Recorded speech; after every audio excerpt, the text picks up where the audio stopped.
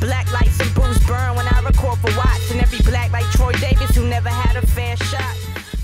Welcome to Left of Black. I'm your host, Anthony Neal. We are joined today here on a special shoot at the Reynolds Industry Theater at Duke University. We're joined today by Kyle Abraham, who is the artistic director of Abraham in Motion. How are you doing today, Kyle? Hanging in there. Good to see you. You're here in residence here at Duke University. The crew is presenting When the Wolves Came In. Talk a little bit about this particular piece. You know, for you, I read an interview where you suggest that it's postmodern gumbo. Yeah. Talk a little bit about, you know, some of the inspiration for this piece. Sure. So When the Wolves Came In is a kind of a repertory program that was part of a larger residency that I had at New York Live Arts between 2012 and 2014. And during that time, I was creating a series of works all inspired by Max Roach's We Insist Freedom Now suite. So creating works inspired by an album that was inspired by the civil rights movement of that era, the, at that time, 100th anniversary of the Emancipation Proclamation, and apartheid in South Africa. So trying to make a work that was referencing all of that, while also addressing that we were just approaching the 150th anniversary around the time that I was generating these works. So what we are going to see is a program of 3 works, and there's a whole other kind of sister program that's an evening length work. These 3 works, as I was trying to expand upon my repertory, are ideally works addressing the subject matter, but in totally different ways. Yeah, you mentioned the inspiration from, you know, the Max Roach piece, We Insist, and of course the great cover art there, you know, where they kind of replicate the Greensboro sit-in in that kind of moment, right? So I think for a lot of audiences then, they see that photo, they see that imagery, and immediately they're thinking about what's happening at that moment. You know, were there things happening right now, you know, that kind of inspired your thinking around When the Wolves Came In? I think it was a really kind of complicated and complex questioning of what's happening now versus what has happened in the past. And when I was doing a lot of my early research and writing, the thing that was coming up for me was actually in reference in some ways to my first visit down here in North Carolina as a performer, where I think someone came up to me as an audience member and thought that I was making, or dancing, I should say, I was dancing at a work by David Dorfman, thinking about the abolitionist John Brown. Yeah. And someone came up to me at the very beginning of the show, hadn't even really started, and someone said, "Oh, I bet you feel good now, I bet you feel liberated now that you have a black president." This is right after the election. I'm like, oh, you know, I was really kind of caught off guard. And it's a really complicated conversation to have when we're thinking about our kind of ups and downs and our trajectory towards freedom, because we're still not there. We're still on our ways there. And I think that's part of the beautiful irony in a song called Freedom Day that's on that Max Roach album. You know, when you're listening to the lyrics and the way in which Abby Lincoln is delivering them, there is that question there, are we free? Can it really be? You know, so. Going back to the Roach piece again, and you mentioned Abby Lincoln, you know, there's an element of that recording that's very experimental, right? It's not in the pocket, you know, there's lots of stuff going on. Did you bring much of that experimentation that we think about from that 1960s piece into what you're doing with the piece now? Most definitely. We worked with Robert Glasper and the Robert Glasper Trio. Sharonee Wade is on vocals doing in some ways Abby Lincoln's role, and she was really invested, as was all of the collaborators musically and visual art-wise as well in this project. There's moments in this work where you'll actually hear elements of Drum Also Waltzes, which is from a totally different album from Drums Unlimited, one of my favorite Roach albums. And that was actually because I knew that Robert was going to be one of my collaborators, and it seemed as if something about the quality of Drum Also Waltzes had that kind of Robert Glasper vibe to it. Yeah. So there's elements like that, and then I thought about this, this kind of historical referencing that we were hoping to do with the work, so I asked him if he could throw in a cakewalk somewhere in there. So that kind of appears as well. There's a lot of experimentation that we were having in the process, and some of the kind of, I don't want to say exaggerated vocals, but some of the really experimental vocals that Abby Lincoln was doing, Sharonee Wade is replicating as well. Talk a little bit about the collaborators. You mentioned Robert Glasper. You also have visual contributions from Glenn Ligon. Yes. What was it like to, you know, you and 3 in your own right are major folks, you know, in your respective fields. I mean, just being real. you know, you're the one with the MacArthur Genius Award. Oh, no. But you know, you are major figures in your own field, right? So you bring your own kind of sense of, you know, this is how I do things. Right. What was it like, you know, trying to create space for the three of you to be able to work together? You know, I had so much respect for the both of them prior to starting this project that, you know, my first interaction with Robert was going to LA. He was in the middle, about to shoot a music video for Call, one of my favorite songs off of the Black Radio 2 album. And just really vibing. We were just talking about our favorite singers and musicians, and we just had such a great rapport that I felt like we would have a comfortable conversation about how we could proceed and how we could experiment in the studio. So we really connected really well right away. With Glenn, I had been a fan of his, I can't even tell you for how long.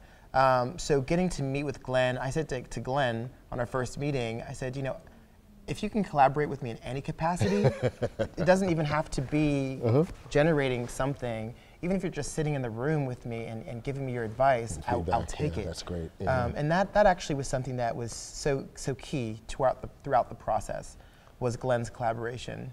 I read an interview with the three of you, and the author mentioned that when she raised the question about whether or not this was a protest piece, that there was a long pause from the three of you.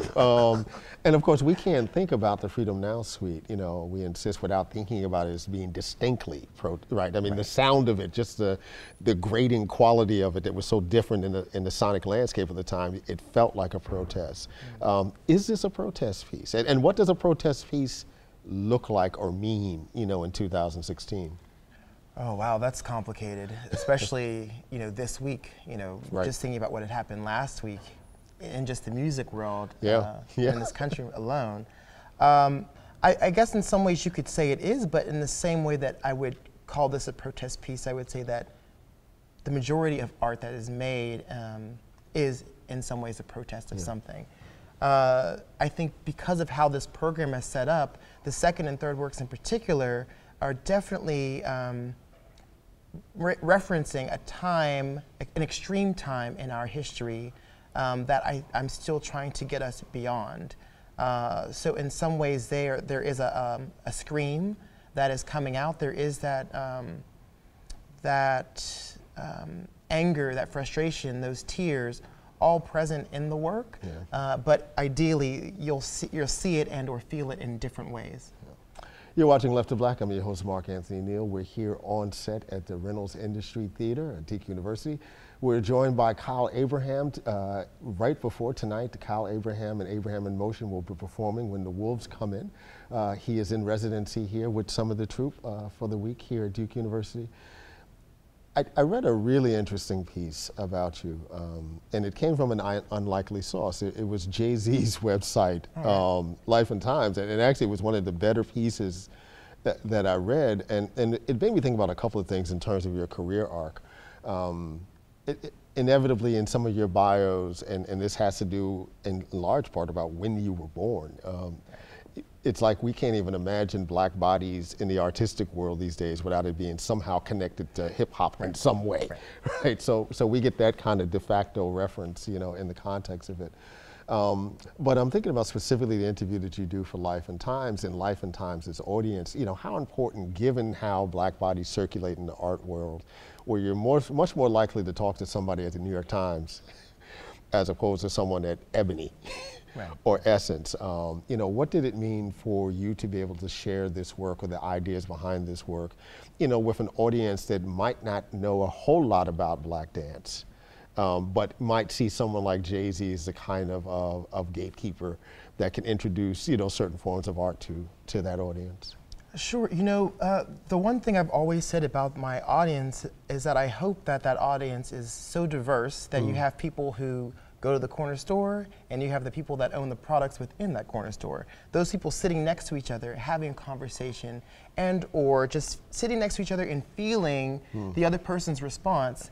And it's maybe in the post-performance discussions that follow the presentation that allow people to either ask questions that maybe address issues of uncomfortability, or allows you to hear the response of people who are in some ways having that experience. And I think it helps us to get to know each other a little bit more in a safer environment, and in a way that it may challenge us, but ideally it's inspiring us regardless of our career paths. You've mentioned that When the Wolves Come In is partially inspired by this story about, a child being mauled, by an African dog in the Pittsburgh Zoo. And thinking about that, the choice to kill the animal as opposed to protecting the space better, as almost a kind of metaphor for thinking about race in this country. Can you elaborate a little bit more? Because I found that particularly fascinating. Thanks, yeah. It was such a curious. And you're from Pittsburgh. I'm born and raised in Pittsburgh. Wear it on my sleeve. The tattoo's coming. I think it was such a curious situation where, when a young boy falls into this pit, instead of building a higher fence, you kill the animal. That had me really thinking about a couple things. Perception was a big factor. And I think the way in which we look at perception in the first work that uses the title for the whole program of When the Wolves Came In, that work is really primarily looking at perception. The order in which you're seeing the events may not be the way in which you will remember them. So there's that, and it also kind of allowed us to find different points of entry into movement exploration. So some of the movement in that first work actually has some kind of canine or animalistic influence as well. So there's a lot of different plays on how we can dive into the subject matter. When you found out that you were going to win the MacArthur, what was life like before that for Kyle Abraham, and what was life like afterwards? Sure. Oh, Lord. I think, it was a really exciting time even before then. I think there was a definite shift that had been happening from probably 2010. 2010, I was still, receiving my food stamps. I was still, my lights were still being turned off. Look, I got my Bessie Award in New York. The next morning, my lights are turned off. I'm like, okay, it's great that I got this great award, but can I keep my lights on? Right. So it was, that reality check has always been there, but a lot of really great momentum was coming after that award, and the company started touring a lot more, both domestically and internationally. More recognition was coming about, but I think that the tricky thing was, once I received that award, a lot of relief comes upon me, knowing that I may not be in those situations for the next couple years. Yes, ideally, I will be finding a good financial strategy to make sure that that's impossible for my lights to ever be turned off again. I didn't buy it for a house or for a car or anything. I'm trying to be smart about my choices. Yeah, it's not $100 million award. No, even if it is, people do some ignorant stuff. I wasn't trying to go there. But, I think one of the things that happened is I've definitely had to grow a thicker skin a lot faster than I might have otherwise. There's a lot of questioning of my ability and my artistry that I had, let alone what people might have been coming at me in a much more direct way. Do you think that's something that's unique to Black artists who get bestowed that honor, as opposed to other folks who might win MacArthur's? As an academic, we talk about this all the time, this kind of imposter syndrome, wondering that all the accolades we hear, is it really deserved, right? And then when you get a major award like this, are there white colleagues who experience that same thing when they get the award? Right. I mean, it's hard for me to say with this award in particular, based on the age in which I received it. Right. Being at that point in my mid-30s and receiving a MacArthur is kind of crazy, especially in dance, because of how long it can take for an artist to get their work seen. When we're thinking about accolades in relation to race, we could go on and on. I don't know how much tape you got, but we could go on and on about how hard it is for us to not only receive the awards or receive even a nomination or any kind of recognition, but to even be able to just own whatever that experience is. I think about this summer when Ta-Nehisi Coates won the MacArthur, and there's a way in which he might be like the most famous Negro to ever win one, right? For many black folks who win MacArthur's, it's like it's the first time black folks will actually find out about right. some of these folks. I think about the photographer, the black woman from Pennsylvania who won it, recently also. Yeah, LaToya, most folks don't know her work, and suddenly she's on the landscape. How important has it been for you? I know you just mentioned that you really like, performing to diverse audiences. I know when I used to go see Ailey, at City Center in New York, how important it was always to see young black children there. Right. Is that something that's still really important to you? And how has the residency been this week in terms of being able to connect with folks who aren't normally part of the Duke community? It's wonderful. I think ideally, whenever we're presenting work, I want to see myself there. Yeah, I want to see myself 20 years ago, 30 years ago, and I want to see someone that doesn't look like me 20 years ago, 30 years ago. There's so many more possibilities for the accessibility for that to happen. But then again, it's still a struggle to make sure that is happening. As much as I love the Ailey institution, and even as someone who's made work for Ailey, it's still an issue for black dancers to only ever hear the name. Oh, you're going to dance for Ailey, right? There's so many other companies that ideally we should have the opportunity to dance for. Yes, it would be great if you can dance for Ailey, but it'd also be great if you could dance for this person, this person, this person. So there's still some ways to go before that can happen, I think. So the more exposure that companies like my own or other companies have, the more likely that is to happen for young dancers, black dancers or dancers of any color.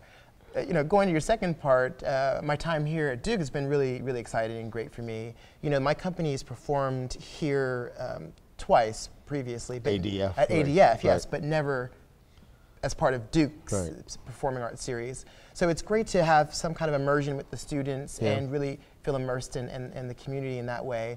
I had a great talk. The company and I, we were talking with Tommy's class, the black dance class. Tommy DeFrance, yes. Thomas DeFrance. Yes, Thomas DeFrance. Some of the dancers were teaching different dance classes for people who maybe never studied dance before, maybe never studied modern dance before. And I got to watch some of that experimentation that people were having and the willingness and openness to take that on. And I think it really helps set up a nice conversation or a safety zone so when people are seeing the work, they can feel more comfortable asking questions. What's next for you? Oh, Lord. What is next? Actually, I guess thinking about what's next, one thing is actually going back to Ailey. I'm in the middle of making a 3-part work for the first company for Alvin Ailey American Dance Theater. I premiered the first part this past November, and the next iteration goes up this summer at Lincoln Center. It's a work looking at the cyclical nature of families within the prison system, which is a huge undertaking to try and take on. Imagine that. But working on that and then working on a new work for my company that's set to premiere in May of 2017 at Yerba Buena Center for the Arts in San Francisco. And that's a work about love and loving. So I'm really excited by the conversations and the community engagement that we're able to do with that subject matter, especially working with the youth. I work with a lot of LGBT youth or youth that actually choose not to identify with any of those labels, regardless of whether or not society puts them on them, which is a whole other interesting thing for me, coming from my generation, and hearing their point of view and hearing the seniors, because we work with a lot of LGBTQ seniors as well, and bringing them together. So hearing these different points of view is just astounding and wonderful for me and inspiring. We've been thankfully joined today by Kyle Abraham, Artistic Director of Abraham in Motion. They're in residency here at Duke University, performing the next couple of days when the Wolves came in. Thank you for joining us, Kyle. This has been an absolute pleasure. Thanks so much. Black lights and booze burn when I record for Watts, and every black like Troy Davis who never had a fair shot. All black everything, everything black, culture over everything, y'all. We taking it back.